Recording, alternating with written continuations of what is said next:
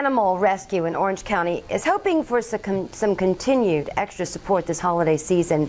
Ricky's Refuge is one of the many operations that took in some of the dozens of animals found in horrible conditions during a massive raid at a Somerset area farm last month in Orange County. Nbc29's Alana Austin live in our Charlottesville newsroom with that story. Good evening, Alana. Good evening, Sharon. And that raid ended with more than 24 animal cruelty charges against the Peaceable Farm owner, Ann Goland. Now, many of the animals seized from the property were horses. There were also plenty of feral cats, and they are now under the love and care of volunteers at Ricky's Refuge. Goats, cows, pigs. You can hear the ducks in the background. 1,300 creatures of 22 species, plus some humans, call Ricky's Refuge Animal Sanctuary in Orange home. You know, it's just a happy place. It's a happy place for the animals. It's a happy place for the humans. This shelter always stays busy, but lately things have been a little more hectic. They'll live their lives out here. Between 4 recent hoarding cases, these volunteers have started caring for 70 wild cats.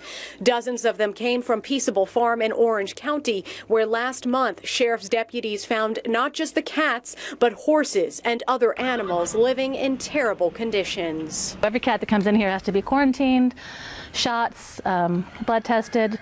Eventually, once they're healthy enough, they'll be spayed and neutered. Brittany Williams looks after those cats. It's all about the approach.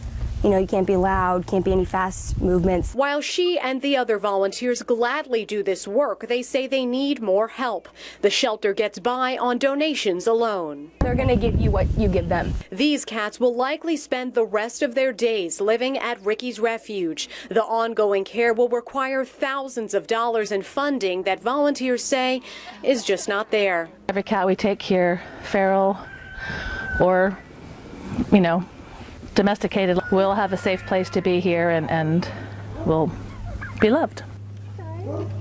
And Ricky's Refuge is hoping to raise $7,500 to care for all of those feral cats. If you're interested in making a donation, we'll have a link to their site on ours at Nbc29.com. Looks like they had a lot of cats that are not feral, too, that are pretty friendly. All right, Alana Austin live in our Charlottesville newsroom this evening. Alana, thanks.